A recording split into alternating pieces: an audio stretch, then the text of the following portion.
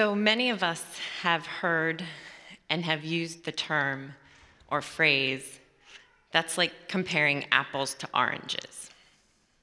We hear it all the time. And in my career of science and technology, a lot of times with data and analytics, we compare things that shouldn't be compared. And that phrase, comparing apples to oranges, is really a signal to say, you really shouldn't be comparing those two things. It's either inappropriate or it's not a good comparison. The same is true for people. So apples to oranges, interesting analogy for me, being a food scientist, kind of fits. And in food science, I don't know, many of you probably aren't familiar with food science, and if you are, you may be a little perplexed as to what it is that we do. Food scientists, on a whole, are out studying food and trying to make the food supply safer. But in addition to keeping bugs out and keeping bacteria and terrible viruses out of our food supply, we also have a very large part of what we do around innovation. And one of the things we're doing a lot of work today on is free from. So gluten-free, GMO-free, preservative-free, color-free, artificial flavor-free. You know, you guys are not very easy to keep happy when we're trying to develop new foods. You take a lot of tools out of our toolbox from us, and it makes it a little bit difficult. We work on sustainability as well. We look at crops and overfishing the seas and making sure that we're going to have enough for future generations. We're looking to feed the billions of people that we need to feed in the next coming years. We look at nutrition and how nutritious is your food. Can we make it more nutritious by processing it a certain way or bringing it in a certain way? So food science in general is a study of food, and some of the things that might pique your interest a little, the things that we do behind the scenes when your cocoa is suspended in your milk drink and you have your nice chocolate milk, we've fixed that for you. When you're getting your bread from the supermarket and it stays soft for a few days, we've helped that along. And when that ice cream that you get that says 0 fat on it is really super creamy, that's the food scientists of the world. We've been helping you out all along the way, and you never even knew it. So food science is a very multidisciplinary career. It's a very undertapped career. There's a lot of opportunities there. And it's a major or a career that brings in physics, chemistry, microbiology, biochemistry, nutrition. You need all of those components to actually do the things that I told you we do. You need all of that knowledge, and you need to be able to integrate all of that together. So it's a very, very, very powerful area and career. I have a huge amount of passion around food science. You might be able to tell by now. And it's something that has been, as soon as I stumbled onto the career, I knew it was really for me, because I love food and I love making the world a little bit of a better place, or at least making people happy while they're going through their day-to-day life.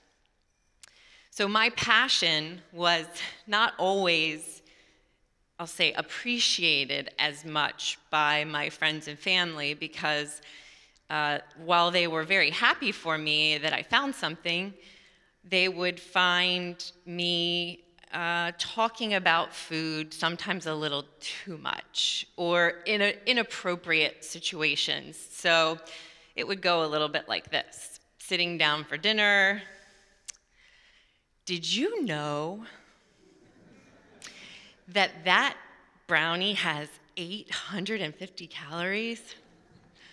Did you know that pasteurized milk that you're drinking, even after it's pasteurized, still has 1 million bacteria per gram? Do you know how that's made? Do you know what's in there? So I quickly realized that, this passion of mine is wonderful, except for that sometimes it goes a little too far and makes people a little bit uncomfortable. The only time it's been a good thing is at a wine and cheese party where somebody really wants to hear about the top notes of their red wine or the sharp, pungent flavors and where it comes from in their cheese. So I quickly learned I needed to find an outlet for this extreme passion around food science. And I wanted to pay it forward. I wanted to encourage this career. So I began mentoring students. And essentially, my mentoring was a partnership with STEM. If you're familiar with science, technology, engineering, and math, it's a program where they're trying to engage more students to be involved in science and science-type careers. So I worked with STEM and the IFT, which is the Institute of Food Technologists, which is our very food geek society that we work with, who I love to death. And we came up with a mentoring program to encourage students to come into food science. And so I got my outlet.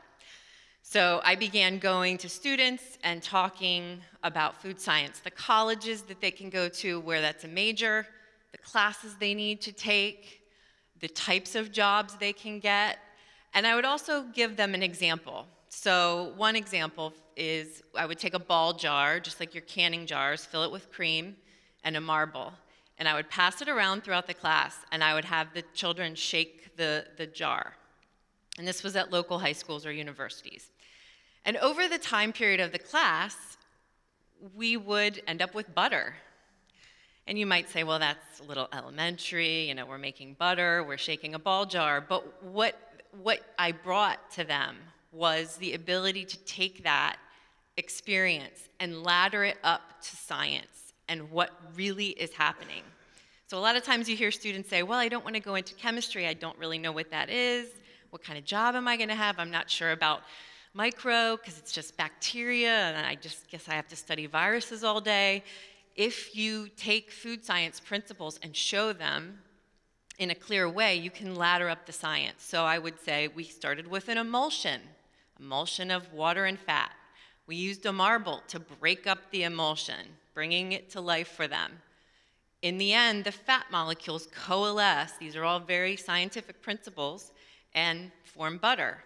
So at the end, they would say, well, I get it. I understand food science. I understand what this career will bring me. So it's very powerful to be able to bring that forward to students. And I recently had an occasion at a local high school where I gave one of these demonstrations. And at the end, there was a young girl, about 16, standing in the back of the room, kind of milling around, sort of shuffling her feet, looking like she wanted to ask me a question. And so knowing children at that age, I said, well, what did you think of the demo? Do you have any questions for me? And she sheepishly looked down and said, no, not really. I said, well, what did you think? Would you ever consider this as a career? I would love to help get you started in a career like this. And she looked at me and she said, I like it and it's interesting, but I'm pretty sure I'm not smart enough. And I said, what do you mean you're not smart enough? You're 16 years old, you have your whole life ahead of you. Well, I looked around the room and it looked like everyone around me is smarter than me. They know more than me. I'm pretty sure that I'm not going to be able to do this. And so it was a little tough for me. I realized I wasn't going to fix the solution that day because she was pretty headstrong that she couldn't do this. So I gave her my card. I said, I would like for you to come do a shadow program with me at my company. And as I'm leaving the school that night and putting everything away and putting everything in my car, it really was weighing on me that here's a student that, again, opportunities abound for her. She's standing there comparing herself to a bunch of classmates in the room that she knows very little about. So it made me dig further. I have this scientific brain, as I've told you. I can't let things go sometimes. And so I started thinking, I'm going to dig into this a little further. There has to be a reason. Science minds make you think that there's an answer for everything. So I thought, I'm going to go in and look in the literature. I'm not a psychologist, don't claim to be, but I can sift through the literature. So what I found was that in 1954, Leo Festinger, a psychologist in the United States, found or proposed a theory that said, he called it social comparisons. And what he said is that what exists within human beings is a drive, much like thirst or hunger, so an innate kind of primal drive, to self-evaluate and compare yourself to others. He claims it's a bit of an evolutionary ranking. And he feels that, that this is something we cannot control. Of course, scientists like to bicker with each other and discredit each other, and I'm sure you've seen this many times. Many of his colleagues said, no, it's not all innate. There's some degree of innate, but it's really a learned behavior. We all compare ourselves through our lives. Our children see it. They grow up doing the same thing. So if we're teaching this,